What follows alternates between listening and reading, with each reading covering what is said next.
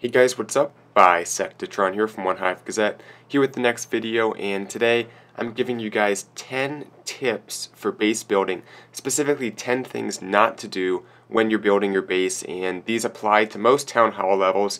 Some of these are going to be a little specific to certain town halls, but pretty much any level. A lot of these are going to apply to Town Hall 9, 10, 11 especially. So hopefully this video will give you guys an idea of what not to do when you're building your base, because I often talk about what to do, but there's also some things you should avoid that are very important. I'm going to have some examples up on the screen as we go, just for certain things that have to be demonstrated visually, but otherwise we'll have some nice background attacks for you guys to take a look at. First one is going to be exposing your Archer Queen, especially at Town Hall 10. Right now, Suicide Hero Laloon is very popular, as well as other attacks that just use like the heroes and a very, very small kill squad to try to take out your queen, and then use defense targeting troops like hogs or loons on the rest of the base in very large numbers. So you got to be careful about that. Keep your queen very protected on current bases. I think that's the new defensive meta. You have the example there of the base that I'm currently running. I can't show the traps, of course, but that's the idea. Keep the queen protected towards the core, right next to the CC if you can. That seems to be what's working right now. The next one is regarding spring traps and giant bombs. This applies to pretty much any town hall level. You want to put your spring traps where they're going to drop their heal spells, and you want to put the giant bombs where they're not going to drop the heal spells. So oftentimes people will have a setup on their base where they have like a bunch of defenses, and it's a place an attacker is going to drop a heal anyway. Maybe there's like a 2x2 like Wizard Tower, Expo, Archer Tower, Cannon. Someone's going to drop a heal spell anywhere. Having a giant bomb's not going to help, because if the hogs are under heal, a single giant bomb, even a double giant bomb, isn't going to hurt those hogs that much. So it's important that you put spring traps in that area, and then put the giant bombs maybe towards the outside of the base where there's only like 2 defenses, in places where hogs are still going to go, but they're not going to be ready to heal at that point. They're going to be trying to use their heals in the middle of the base. So that way, the heals aren't effective, because spring traps don't care about heals. They just fling off the hogs. So that's a great way to defend hogs. Be a little careful. Don't do this too much, because the giant bombs are helpful for hurting the kill squad as well. So you can't have all your giant bombs in weird spots where there's only like 1 or 2 defenses. Keep a few in the core, but the bomb towers are good at hurting the kill squads anyway. Giant bombs, focus them in places where they're not going to want to use a heal spell. You can either force a heal or hurt the hogs and have them go to like half health without a heal to get them back up. Okay, moving on to the next one here. Don't put your king near the queen, especially if it's going to get otherwise good value for a kill squad in terms of a hog attack. So what I mean by that is, especially at Town Hall 10, you don't want to let the king and the queen get taken out for a hog attack, because the king is so good at defending against hogs, especially a level 40 king. But this does apply to Town Hall 9 as well.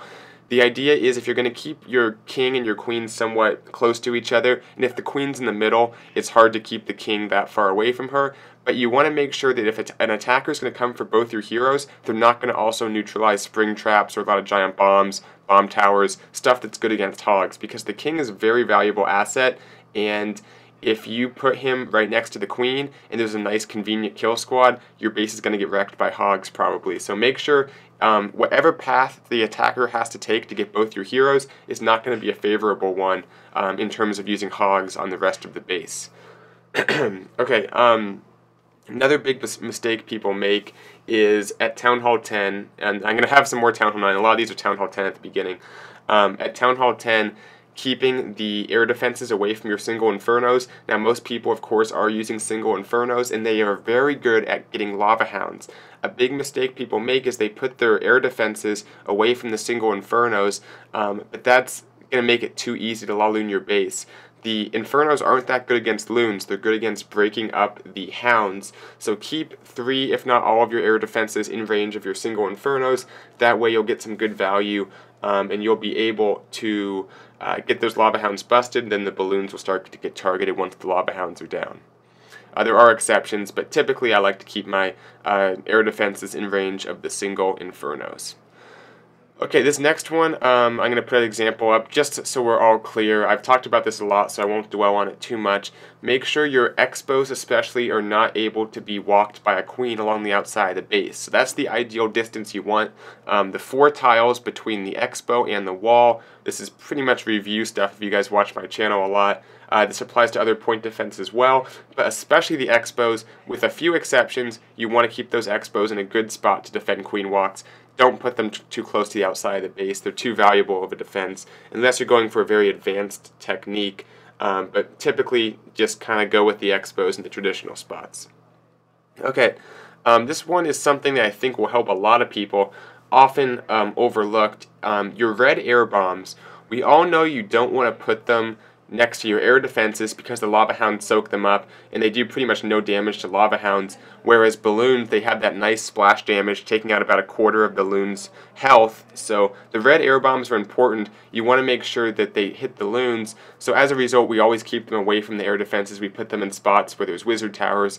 But you got to be careful. When a lava hound explodes, the lava pups can trigger those red air bombs, which is why you not only want to make sure the red air bomb, its range does not extend over the air defense, but also keep it additionally farther away, so that way the pups, when the lava hound explodes, the pups won't fly out and trigger all those traps.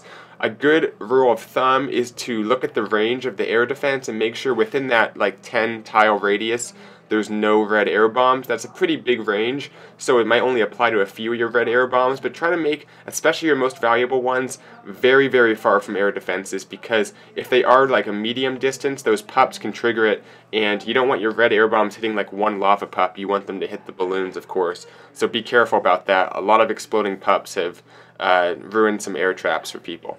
Okay, next one, this is going to be another one for La Lune. And also applies to pretty much any town hall level like the last one. Don't have your Teslas right next to each other. Now, I'm a big fan of Tesla farms. I also like troll Teslas, by the way. But you don't want to make a Tesla farm that has Teslas basically touching each other, because that way the balloons, depending on the angle, can take both of them out in one balloon drop. They do that splash damage, remember. That's why occasionally you'll see a balloon take out like an army camp as it drops on a defense right next to it. Excuse me.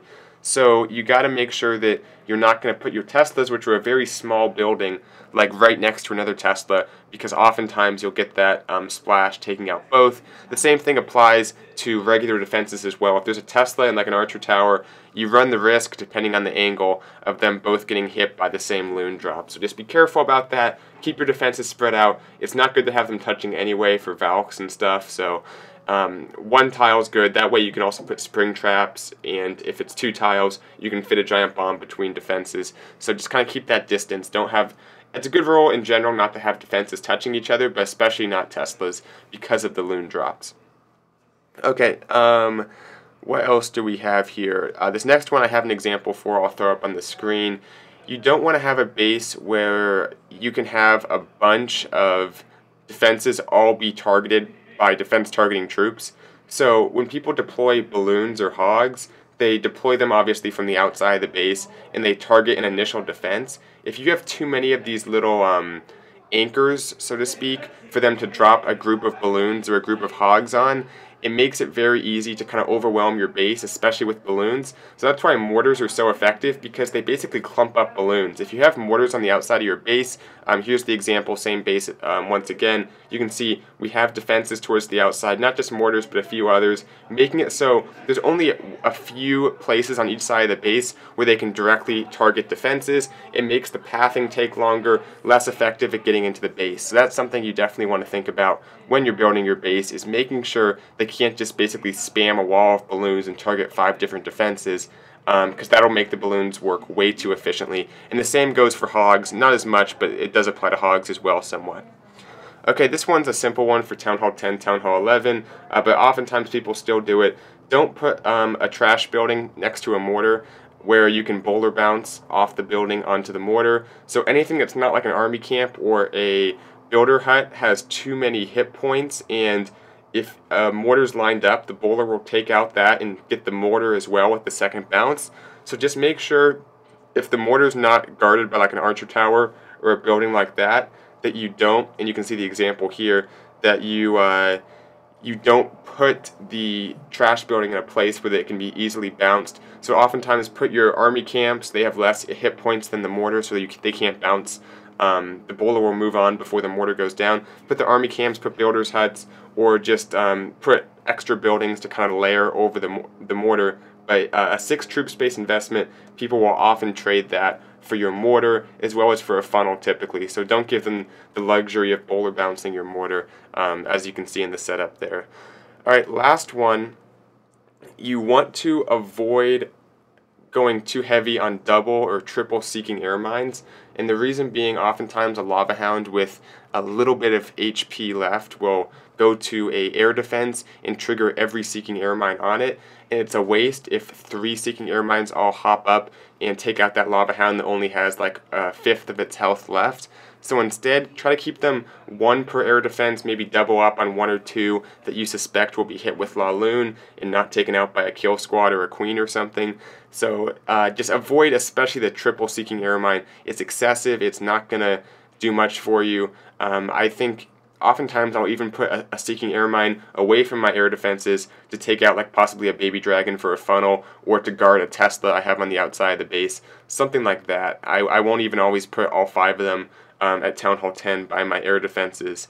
So just be aware of that. Try to keep them single on your air defenses, especially with single Infernos. It's easier to take out Lava Hounds. There's no point stacking them up. It's just a waste. So 1 per air defense tends to work. Maybe a few doubles, but no triples, generally speaking. Alright, that's all the tips. Hope those 10 helped you guys. Now you know things to avoid when you're building your base. Be sure to check out my other base building videos on my channel if you want to learn more, and I'll see you guys soon in another video. Got our first week of CWL coming up as I record this, so should be fun. You guys should see some content from that, and I will talk to you guys in a very soon video to come. Bisectatron out.